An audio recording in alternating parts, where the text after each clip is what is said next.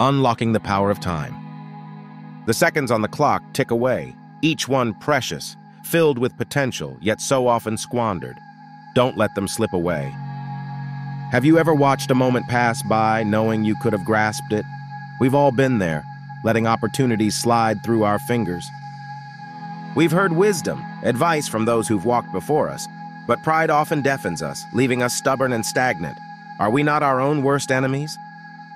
Think about who you could have been, what you could have achieved. The thought can be overwhelming, maybe even painful, but it's also fuel, potent and powerful.